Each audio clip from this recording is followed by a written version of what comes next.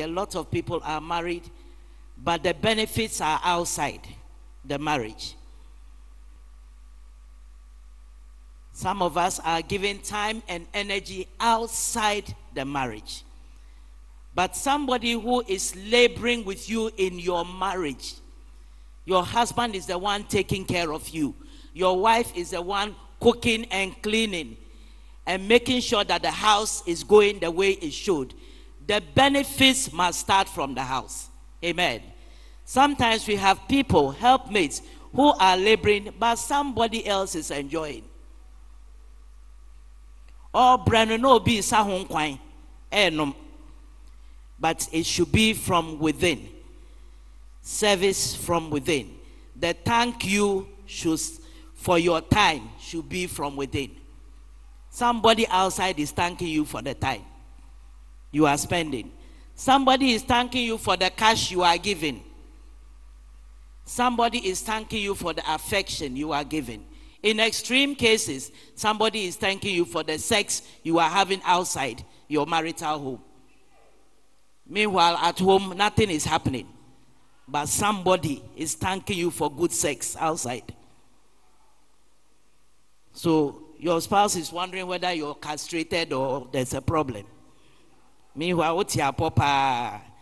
The thank you should be from within the house. Amen.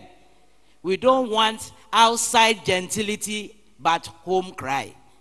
Make sure that all the thank you should start within the house. Where you are to give time to your spouse, give it. It is scriptural. Amen.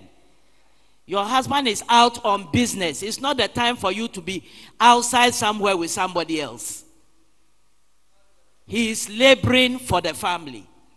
He is sweating for the house. You are outside somewhere else. Your wife is laboring in the house, keeping the children, cooking, cleaning.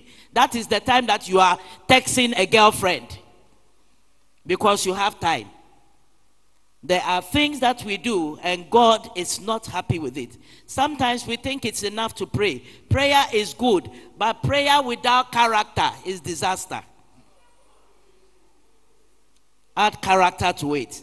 Malachi 2:13 says in conclusion, this have ye done again, covering the altar of the Lord with tears, with weeping and with crying out, in so much that he regardeth not the offering any more, or receiveth it with goodwill at your hand.